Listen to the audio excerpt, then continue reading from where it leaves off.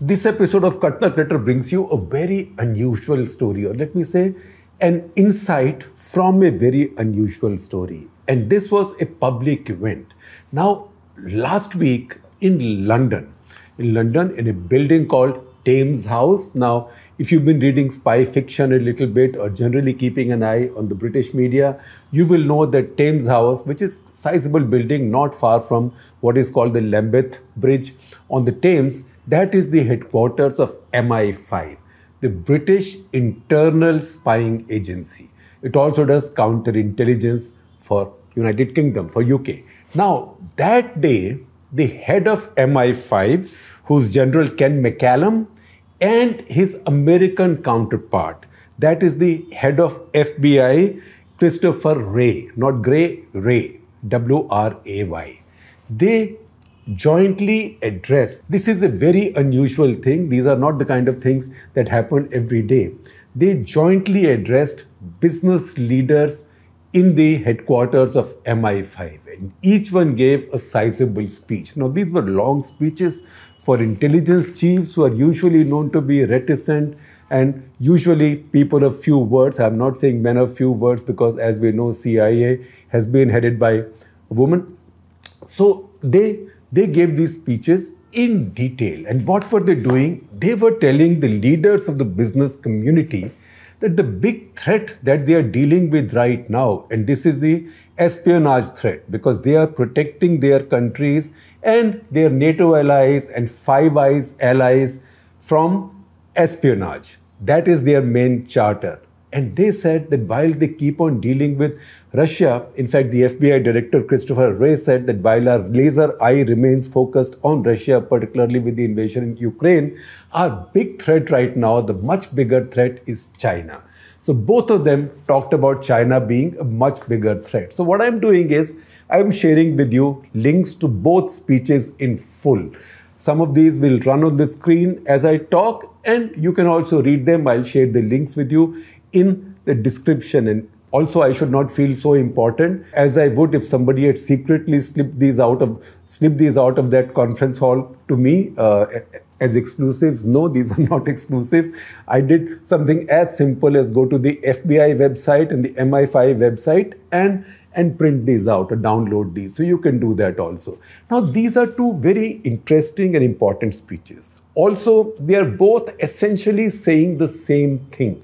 They are trying to put the fear of God in the minds of the Western business leaders who are doing business in China with Chinese companies. And both are very careful to continue to qualify whatever they are saying by adding, we are not saying don't do business with China or the Chinese companies. Must do that. We know the opportunity that exists there.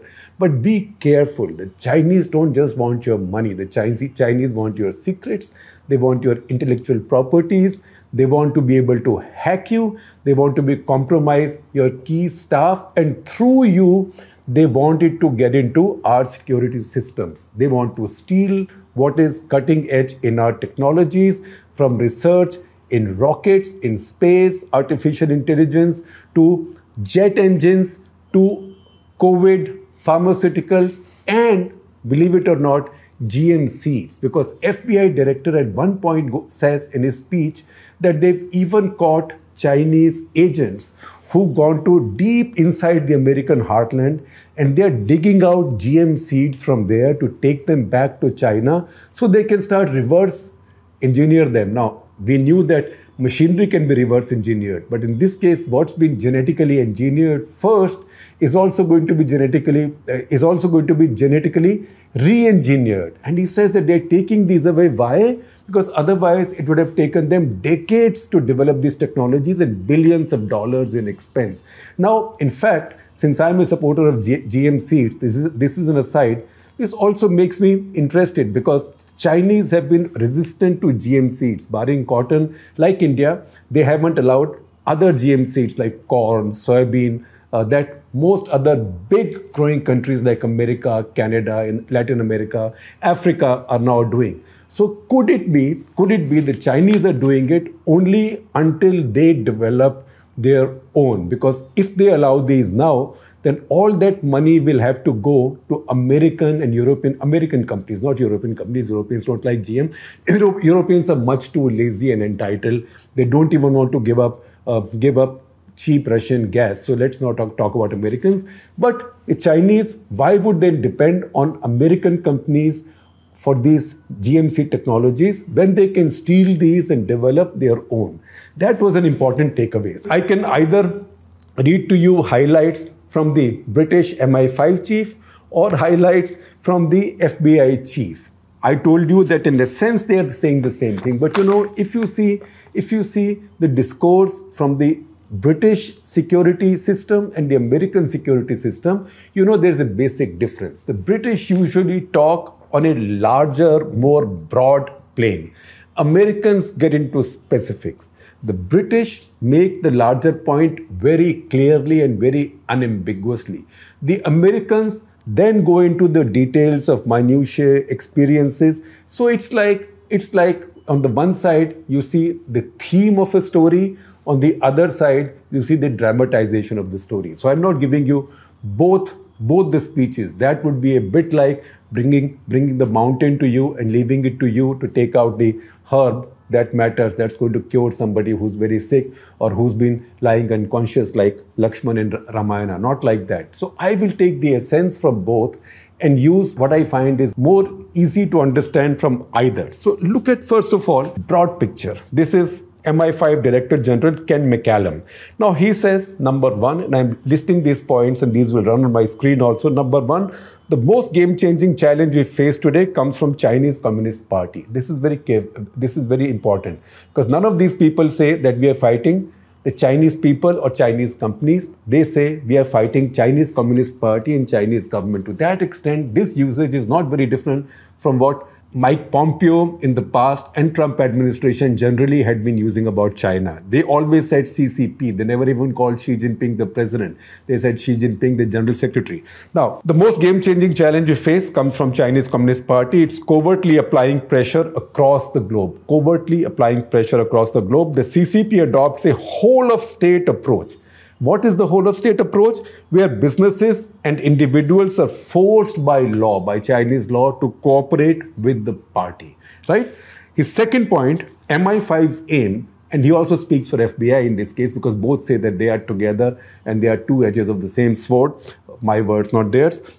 MI5's aim is not to act against China, but rather against the Chinese Communist Party and other Chinese state organs. This is not an attempt to cut off China and Chinese people. The same thing is repeated by the FBI chief also. Number three, he said China is at the top of the agenda of the intelligence sharing relationship between the United States, Britain, Canada, Australia, and New Zealand, often referred to as the Five Eyes. Listen carefully. MI5 is conducting, he says, 7 times as many investigations involving China as they were in 2018. Next point, number 4. A year ago, the US, the European Union, and NATO formally accused the Chinese government of a sophisticated attack on Microsoft's widely used email server, marking the first time NATO had taken such a step. And I will tell you more detail about it when I start referring to the FBI director's speech.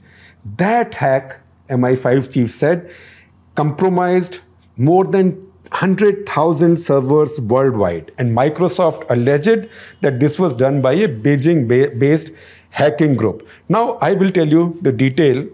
As I told you, one gives you the theme, other gives you the details. So Christopher Wray of FBI in his speech tells us what happened in this case. He says in this case, the Chinese actually infiltrated what is called as the Microsoft Exchange Server software. And they did that by setting up more than 10,000 web shells or kind of backdoors to enter this system. Then they began vacuum cleaning more than 100,000 of these servers. And he said then that this was very big, very effective, very successful. So he said this is an example of how the Chinese operate. This is Christopher Wray. He says this is a bit like somebody walks in through your front door and then robs you, not through the back door and comes and steals your stuff. Chinese function like this. So this was the Microsoft event. Then number 5. So next point, number 5. CCP's strategy to acquire advantage. Now, this has many subsections. A, covert theft. All these will run on my screen. A, covert theft. Last year, Chinese intelligence officer Xu Yanjun was convicted in a US court on charges of economic espionage and theft of trade secrets from US aviation sector. Xu was active in Europe too. He had been part of a prolific Ministry of State Security, that is MSS, that is a Chinese intelligence organization. Xu was active in Europe too. He had been part of a prolific Ministry of State Security, MSS network targeting the aerospace sector. Once again, Christopher Wray tells us that the Chinese got into GE's engine making system. GE, as we know, is among the biggest aircraft engine makers in the world. They bought over or hired or rented or compromised a key figure in among one of their vendors. And through that vendor, through that agent, got into their systems and stole their security. So once again, one gives you the theme, other gives you the drama, the detail. B, A is covert theft, B is tech transfer. And again, there's an example. Next subsection, B, tech transfer. In 2017, Smiths Harlow, a UK-based precision engineering firm, entered into a deal with a Chinese firm, Futures Aerospace. And then you know what happened? The first of 3 agreed technology transfers saw Futures pay only 3 million pounds. Only 3 million pounds. That's like 30 crore rupees these days. Only 3 million pounds for quality control procedures and training courses. And while these quality control procedures and training courses were going on, they had to get into their computer systems and they had to share their intellectual properties. The moment they had figured out their intellectual properties and their secrets, they abandoned the deal. 3 years later, Smiths Harlow, which was going to sell their technology to Futures, that went bankrupt, right? That went insolvent in 2020, whereas Futures Aerospace of China had all the technology. C, next subsection, exploiting research. CCP attempts to gain cutting-edge national security advantage. In 2020, the US stopped issuing new visas in certain fields to researchers from PLA universities to prevent this. In the UK, the academic technology approval scheme was reformed to harden defenses. And since then, over 50 PLA-linked students have left. He's talking about British universities. At the same time, FBI chief tells us that the Chinese interfere so much, Chinese intelligence interferes so much that they've also begun to influence illegally and wrongly and unfairly the functioning on Committee on Foreign Investments in the US, or what is called as CFI-US. And they try to influence their decisions, and FBI and the American security agencies have now tightened that. He also said, that is Christopher Wray, the FBI chief, he also says that Chinese also draw advantage by buying up what is called as SPACs. What are SPACs? If you're in business or if in stock markets, you will perhaps know it, but SPAC stands for Special Purpose Acquisition Companies. So you buy some shares in a company, but with overweight voting rights. So the other guy doesn't see you as the owner of the company. The other guy thinks you are only a small shareholder or smaller shareholder than somebody else, but your voting rights are greater than your vote share. This way, these become hidden investments. And he said that they found hundreds of cases on CFI US list of such investments, companies with such investments. And now that they have found these, they are busting these. And he says that Chinese also insist that any company doing business in China or any foreign company has to have a Chinese partner. And you must understand, both the spy chiefs say this, you must understand that every Chinese company under the Chinese law had to work with the Chinese security agencies. They have no choice. In fact, every Chinese company, the FBI chief points out, by law has to also have a cell of the Chinese Communist Party. So there is no Chinese company of any kind. Right now, we are seeing all these headlines of Chinese companies being raided for tax in India. So these guys are saying that no Chinese company of any kind is not in a way owned by the government or controlled by the government and the Chinese Communist Party. So be careful, you know what they are doing. Again, the FBI chief says that the Chinese also Chinese government says that if you own a sizable number of shares in Chinese companies, then you have to share your cyber vulnerabilities with us. Now, this is like really giving a thief the keys to your house, because the Chinese are saying that they are doing this to protect themselves. But once you tell them your cyber vulnerabilities, you can be quite sure that this will be used now to rifle your own trade secrets and your own functioning. And again, the FBI chief says the Chinese have even gone deeper to spy into American COVID research. They said they've used human spying to get into American COVID research. And he says that, look, you must understand, all of you are getting so interested in China. I'm not saying don't do any business with China. And he says, before I came back to public service for 12 years, I was in the private sector and I was consulting with many companies who are doing business in China. And I know that this is a very lucrative opportunity.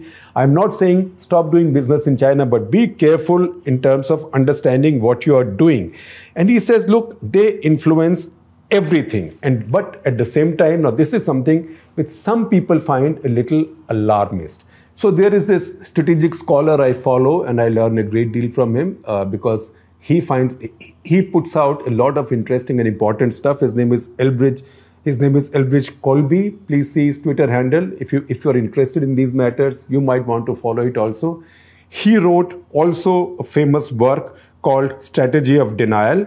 He has said, he has looked at this speech by the FBI director, and he says it's almost alarming to me, worrying for me, given how lightly he's talking about Chinese invasion of Taiwan, as if it's an inevitability. So Christopher Gray says that, look, when China invades Taiwan, can you imagine the kind of business disruption it will cause? To me, it looks like a little bit of a dog whistle to say that, listen, don't do so much business with China.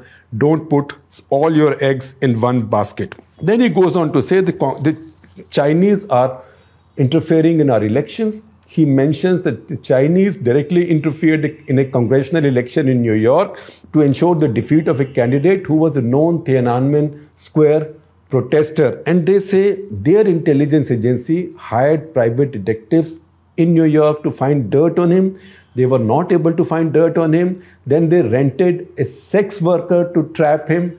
That did not happen. Then they drew up a plan to have a vehicle knock him down and in such a way that he dies, but it looks like an accident. That's like the movies. Now, I'm not saying any of this. This is the FBI director saying this in public. That he also says that one employee of a major multinational US hotel chain only did as much as to like a Tibetan tweet, a pro-Tibetan tweet.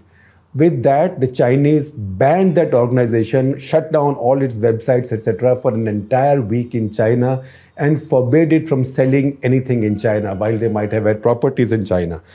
He says that one executive of NBA, that is National Basketball Association, said something, tweeted once about protests in Hong Kong, supporting the protests in Hong Kong. For a whole year, the Chinese blackballed NBA broadcasts in their country. So that is how the Chinese state functions. So now we go back to MI5 chief, because he's setting the theme, the agenda. So point D, information advantage. The CCP doesn't just use intelligence officers posing as diplomats in the classic fashion. Privileged information is gathered on multiple channels in what is called the 1,000 grains of sand strategy. 1,000 grains of sand. So each grain of sand brings something to you. And then you filter it and you see, you scan it, you filter it and see what is useful and put it together.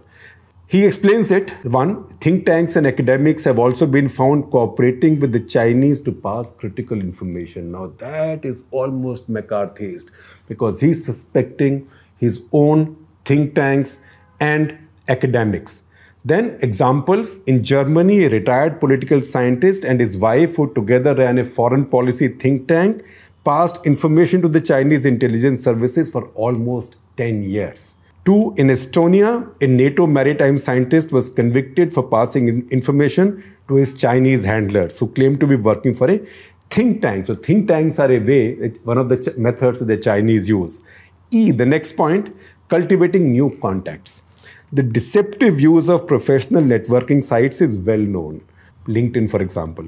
And he's not using LinkedIn as an example. I'm just mentioning it to simplify so we can understand it. The deceptive use of professional networking sites is well known. An expert receives an approach online. An online approach comes, can you do this for us? I'll pay you this much, etc. Sounds quite normal. An expert receives an approach online, goes through a recruitment process, and is offered an attractive employment opportunity, right? We've seen some of that happening in India. And we have some prominent examples also of this fraud. He is taken to China then, where he is wined and dined. Now, wined and dined all this while, through my life, I thought was an Indianism. I thought this was part of Indian English, but this is none else than General McCallum, head of MI5. So I presume it's used in good English. So he says he's taken to China, where he's wined and dined, I presume good Chinese food. He's then asked and paid for detailed technical information. Companies such as these are usually run by Chinese intelligence officers, he says. Next, that is his main point 6, interference activity. Chinese intelligence services or bodies within the CCP itself, such as its United Front Work Department, UFWD. So these are the new organizations we are hearing about today. UFWD or United Front Work Department. These organizations mount patient, well-funded, deceptive campaigns to buy and exert influence. And then he goes on to add that MI5 issued an interference alert earlier this year to Parliament. This highlighted the risk posed by an individual connected to the UFWD who had developed extensive links within Parliament, British Parliament. Through networks of this sort, the UFWD, described by Mao, it comes from Mao's times, described by Mao as one of CCP's quote-unquote magic weapons, aims to amplify pro-CCP voices and silence those that question the CCP's legitimacy and authority. The aim of these tactics is to create a debt of obligation on the part of the target. There's an IOU. I did so much for you. Now, aap mere liye kuch nahi karoge. What are you doing for me? Who will eventually find it difficult to refuse inevitable requests for favor in return, because this one is an honorable person, not an intelligence agency which follows Sam, Dam, Dand, Bhed. That is deception, bribery, deceit, whatever. That's how intelligence, that is how the intelligence craft is practiced. Then, last point, implications of a Chinese invasion of Taiwan. Now, this has been stated much more strongly by the FBI director.